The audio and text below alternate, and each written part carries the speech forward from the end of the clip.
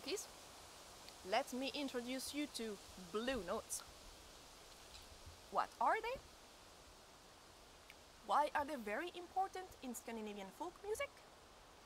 And also how to start playing them, how to tame them, especially if you come from a style of music that doesn't have blue notes. If this sounds interesting, well, please follow me to the forest of blue delights.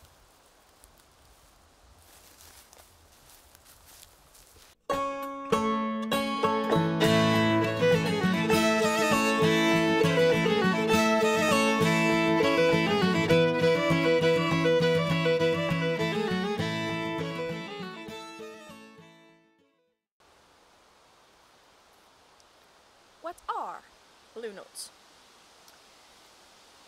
Basically, every note that you cannot play on a piano. So, what we call blue notes might also be called microtones, or sometimes quarter notes, although this last term is not super accurate. We're gonna come back to that in a few minutes. But the history of what we considered blue notes, as opposed to tempered notes, is very much linked to the history of the piano as an instrument. So, during the Baroque time, when the piano-like instruments started to appear, they presented a new challenge for tuning, basically. Because I'm gonna try to make it short and easy to understand, but it's a very complex and wide topic. Waves, the wavelengths of notes have different width, and that's what creates sounds. So intervals, so two different notes and the difference between them, will sound in tune when the two wavelengths of the two notes are a multiple of each other. And physically, those wavelengths are not exactly regular. So basically what happens is that if you try to put your different intervals of your music on a regular scale, it's not gonna work, because wavelengths behave their own way and they don't want to fit into a regular system like the metric system, for example. So some pure sounding intervals are slightly bigger than we would like them to be. So when you want to tune a whole piano, which covers several octaves, into something that sounds in tune all the way, you will have to make compromises, and it's actually not gonna be fully in tune. And also you will have to decide of a tuning that is gonna be kind of standard, because the difference of a piano as opposed to instruments like a fiddle or other instruments you can tune yourself, a guitar and so on, is that the piano needs to be tuned by a specialist. It's too complicated to tune because of all these notes, all these strings, the material and everything. You cannot tune it yourself. So the musician is not gonna tune their piano, but you will need to have a specialist who comes and does that. And therefore you need to have a system for the specialists, the piano tuners, to be able to tune the piano well, no matter what piano it is. And so there needs to be a standardization. That goes also with the fact that the piano is a manufactured instrument. It's not really something that you can build on your backyard with a bit of wood, which the old fiddles and similar instruments were. The piano has too complicated mechanics. You need a factory to make the parts and everything so it works. It's too mechanically complex, if you want. So all this led to orchestras and other music ensembles to try to find a kind of compromise and something that would work for everyone to play together. This led to most music being settled into one tuning. Nowadays we use 440 Hertz, which is a wavelength measure, for the A. This one. But before that, people in ensembles would just tune to each other, because people did not have absolute tuning, they had relative tuning. So you were playing with a dude who had made his own flute, and you would tune your fiddle to the flute, because that's what sounds better, and play together. And then you had other people somewhere else who had a very wet, humid climate, so they had to tune their instruments in a different way, so they don't get destroyed. You know, every ensemble was doing their own thing. But with an instrument manufactured in big factories and needing a specialist to tune them and everything, you need to standardize a little bit. And in a way it's a good thing, because then you have all those musicians, if they meet, they can suddenly play together because they are tuned similarly. The downside of that is that suddenly you lose lots of other tunings, and you are everyone is like going to the tuning of the piano. You are using that scale for everyone. That's what's happening mostly in orchestras, because you need lots of musicians to play in a similar tuning so it sounds good.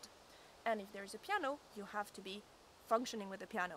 So it made the whole tuning system, at least in Europe, I'm talking most about Europe here, but also like a bit the US and so on, so the Western world. The rest of the world is way less uniform actually, but this part of the world got very uniformized. And so we lost many different tunings. So I talked about intervals that are not exactly regular earlier, and so if you had instruments that were doing other systems than something that is regular like the piano does, well, suddenly they could not play with the pianos, so they were a bit put to the side. That's why some instruments are not part of orchestras traditionally. Bagpipes, for example, are not really part of orchestras because they tend to have different scales. So they are kind of relegated to folk music. And then the question comes, why should we put aside so many instruments and other tunings just for the sake of uniformity and one instrument? Piano is a great instrument, it has been revolution into the music world, yes, but why should it decide of how we tune?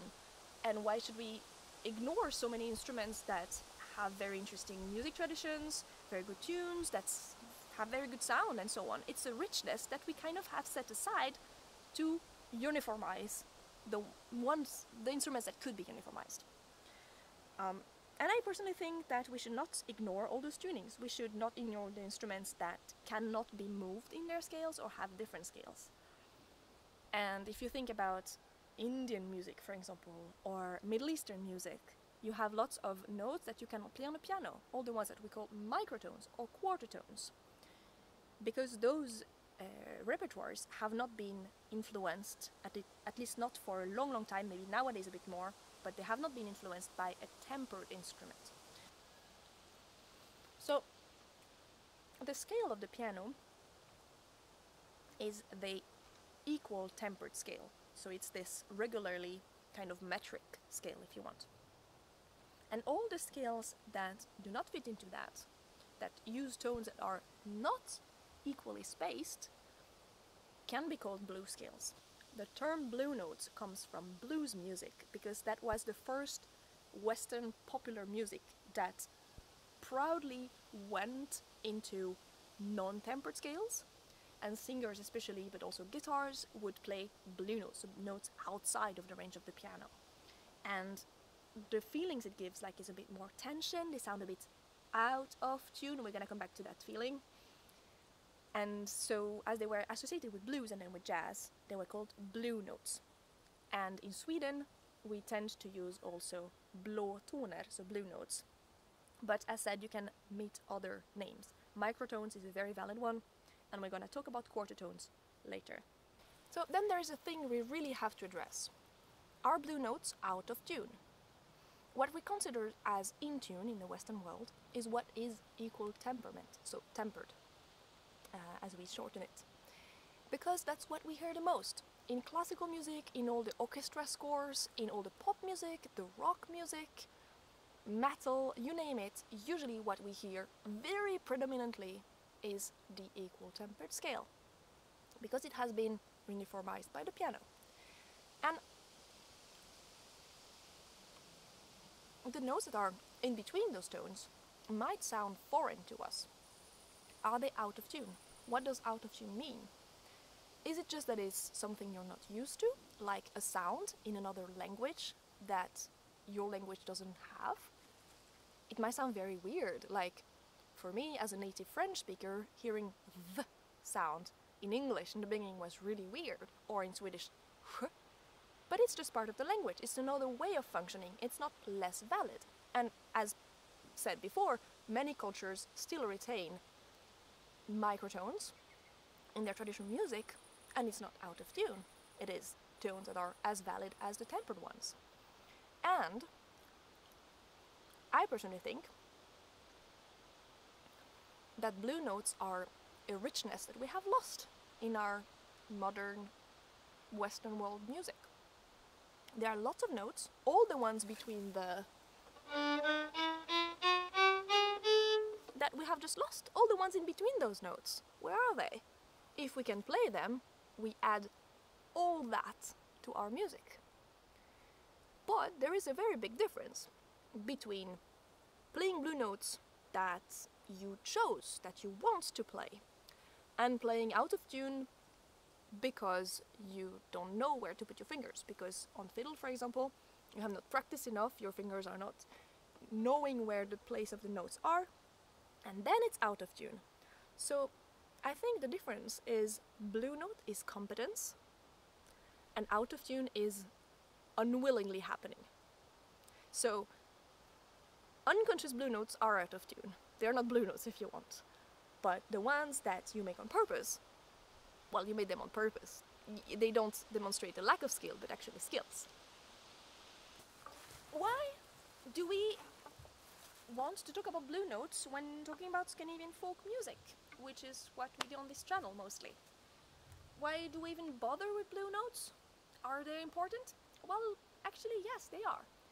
Nowadays a lot of people are playing Scandinavian folk music with tempered scales and instruments, because that's what we do in the West.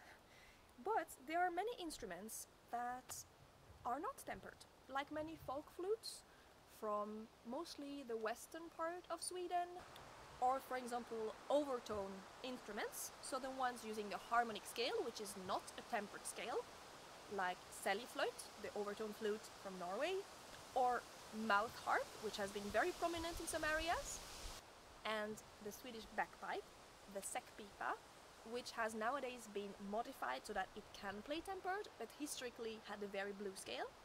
All those instruments, and also the fiddles who can play as blue as they want, or tempered, have been playing blue for a long time. If you would be playing on your fiddle with a person on säckpipa, you would play a blue scale.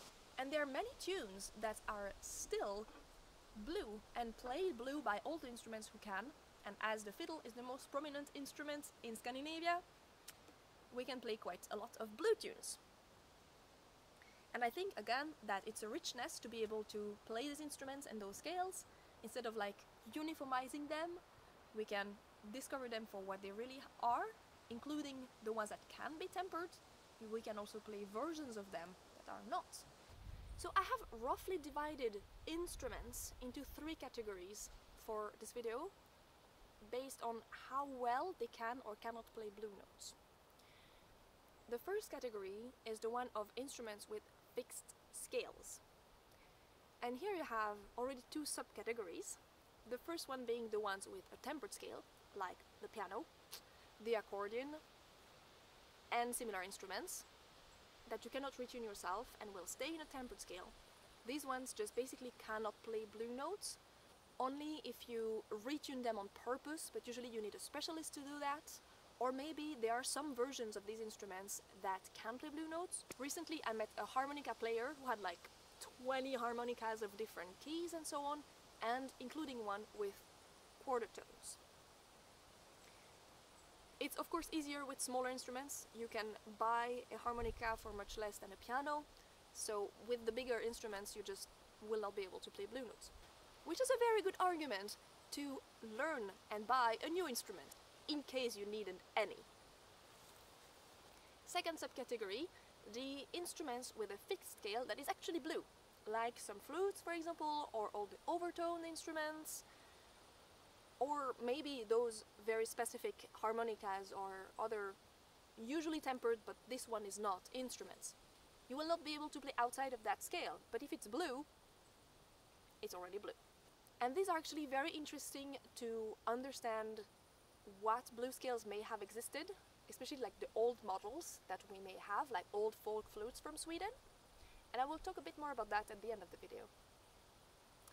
Our second category are the instruments that you can yourself easily retune before you play, and then they will play the notes that you have decided, like a harp, or for example, a Nyckelharpa. On a Nyckelharpa or a hurdy-gurdy, you can easily retune the tangents to change your intonation. And also, you will, while you play, have a possibility of bending a little bit, which is very much done on guitar, but also on hurdy-gurdy and other instruments, But that actually makes these instruments slightly into my third category, which is the one of instruments in which every time you will play a note, you will have to decide its intonation. That's what makes violin and all the violin family so difficult to play. You have to have very precise placement of your fingers so that they are exactly where you want them. But it allows you more freedom. If you want to play a blue note, every time you want, you can play that note blue. In this category we have, well, all the fiddle family, viola, cello and so on, but we have also many flutes. I know that you can like turn slightly a flute to change intonation, or some different fingerings sometimes, or changing the air pressure. I don't know exactly how clarinets and so on work, but I know that they can to some extent like go slightly higher. And also an instrument that we tend to forget, the voice. That's why singing is so difficult, because every time you sing a note you have to intonate it the way you want. But this again allows you the freedom of singing as many blue notes as you want. For the next chapter of this video, which are exercises for playing blue notes, I will mostly focus on the third category and fiddle, because that's my instrument. But you can of course take a lot of what I'm gonna say to the instruments of the second category, so you can just retune your scale and then play the blue notes. But practicing blue notes really is more gonna be a thing of fiddles and company. A few exercises to start taming blue notes, especially if you come from classical music, as was my case. I was very perturbated, confused, lost about blue notes. Let's not get lost in the woods. So, we're gonna take one of the easiest and most common scales in Swedish folk music, the D Dorian, which goes like this. If I take the tempered D Dorian.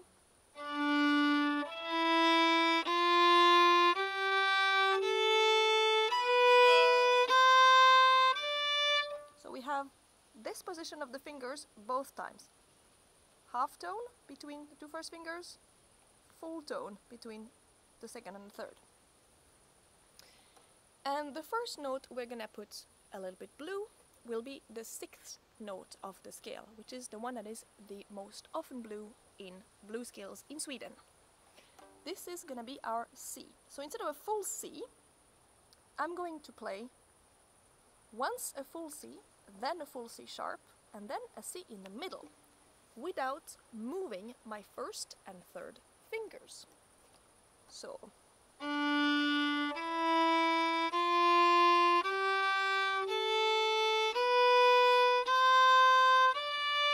full C, now with C sharp,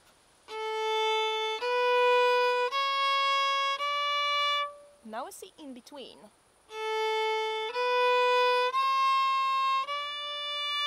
what is very hard is to not move your third finger when you do that. So what you can do is go up with a C and down with a blue, and then up with the C sharp and down with the blue from the A.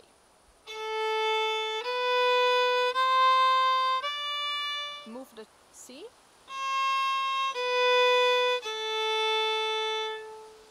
now with the C sharp,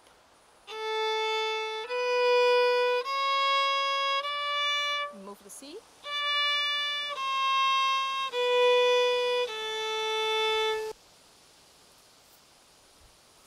so just practice this blue C first on its own, and then take a very simple tune, or maybe just even a little bit more elaborate scale, like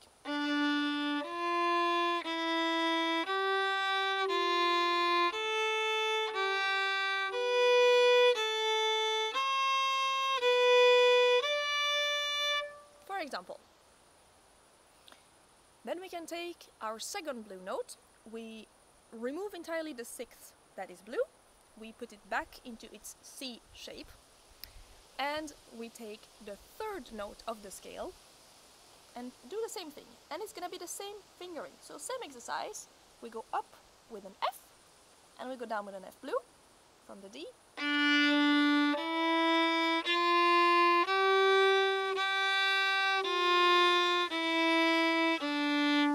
Now with an F sharp.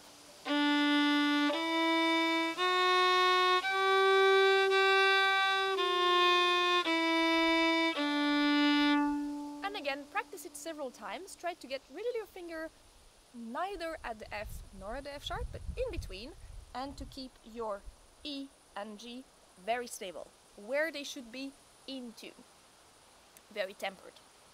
And then again, take a little scale or take a very simple tune that you know very well, and instead of playing it with an F, for example, Herr Olof,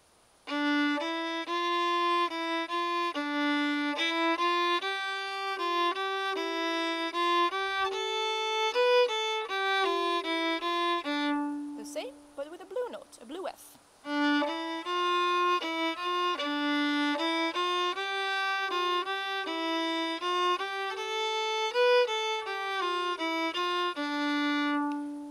It will sound very out of tune, and especially if you come from classical, it's going to be really confusing and you will want to correct it.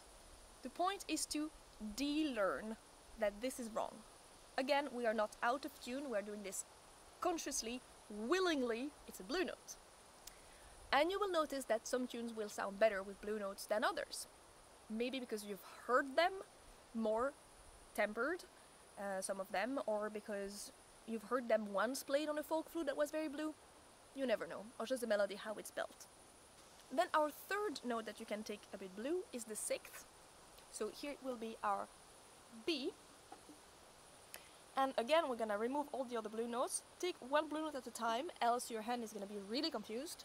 And we can do the same with the little exercises, but if I take Herr Olof at once, you know how the exercises go now. Let's take the tune.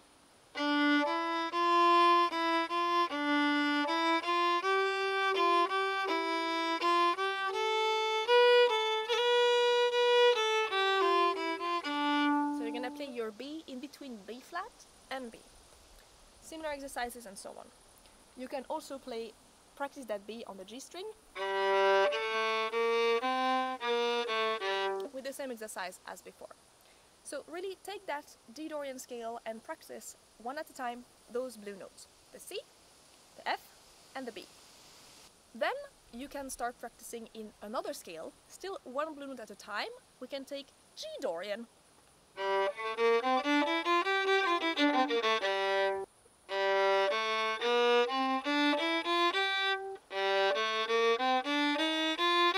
Ooh, I like this one.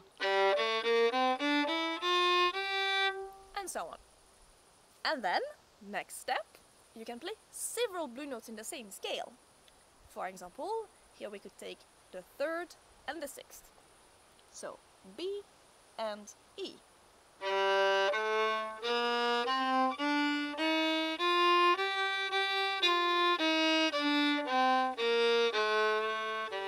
And here I did what I told you not to do. I moved my hand. I moved my reference finger, the first one. Aye, aye, aye. So, keep playing with those three main blue notes. Play one of them, play two of them, and also try to vary. You can, for example, play an F in a part of the melody, and then in another part of the melody you play an F blue. If I take Herr Olof in D again,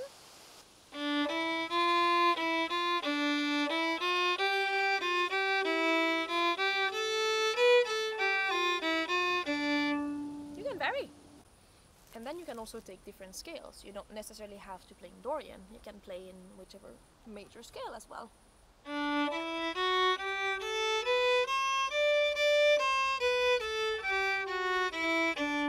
For example. And then, if we want to go even further and even more accurate to Scandinavian tradition, we can explore a few more blue notes than what we have just done. So, when we have half tones, those leaves are half toned, the tempered ones.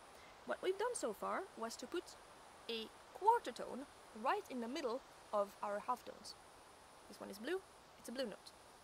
And that's actually a blue note that is used quite a lot in many repertoires around the world, across different genres, especially in traditional music. But we still have space in between the leaves and the blueberry.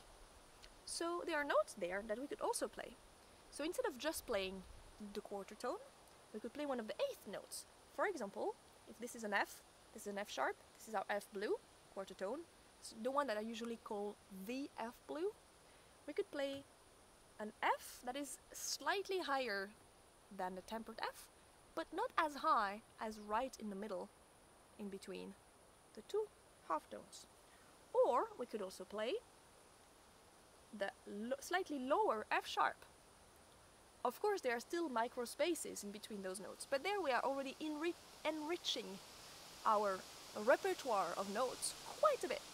Let me show you that on fiddle. If I take from D and my note that I want to play blue is my F again, regular F, regular F sharp, now quarter tone, right in the middle, but then in between the F and the F blue I can slide my fingers slightly down and play an F that will be just a little bit higher.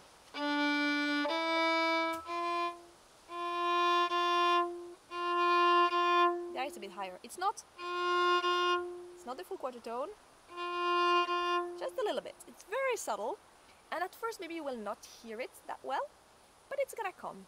Similarly, instead of taking an F sharp, you can take slightly lower F sharp. It is not the quarter tone,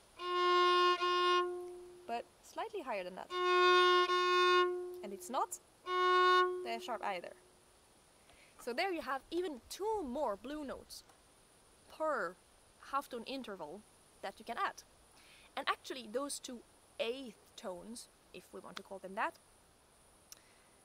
are the most common ones in Scandinavian repertoires. It's quite rare that we will have the full quarter tone, but most of the time we will have a slightly higher intonation on those most common blue notes, like the F, the C, maybe the B.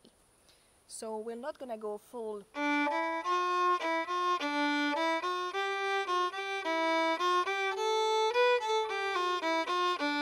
You could, but most often we're gonna have the slightly higher F.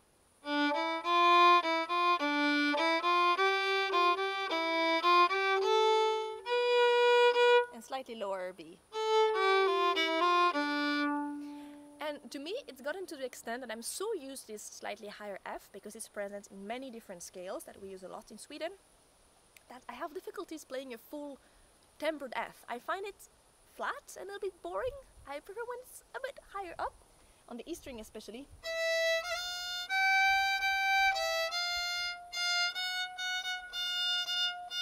Somewhere there, not, that's too low.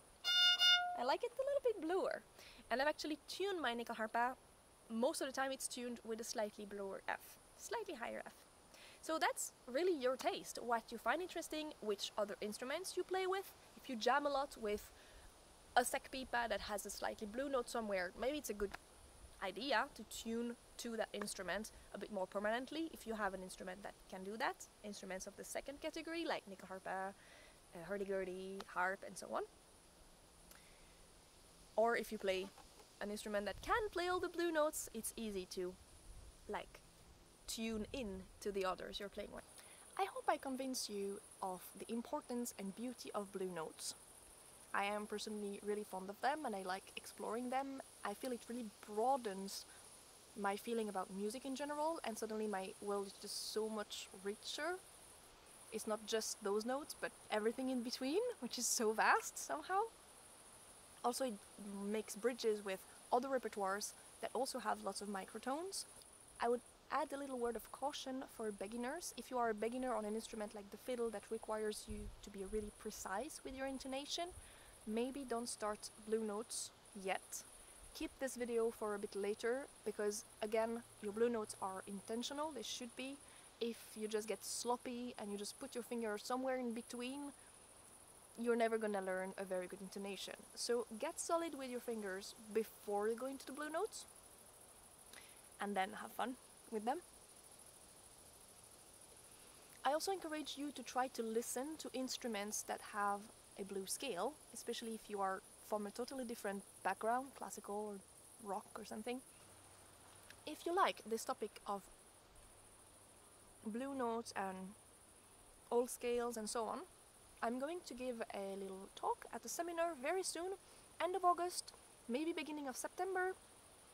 It's gonna be online. We don't know the date yet, but we're working on it with a few other people. There will be how to interpret like old Irish Gaelic harp playing and how to tune it and this kind of stuff, and also Baroque cello playing. And I'm going to talk about folk flutes and how they can help us rediscover those old scales from Scandinavia.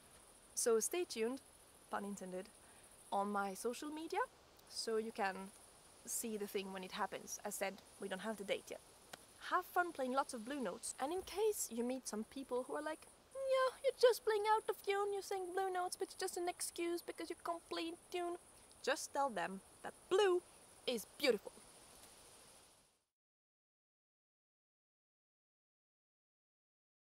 Temperament, equal temperament. Bah! I can't talk. You're good. Can't see the wind. Huh?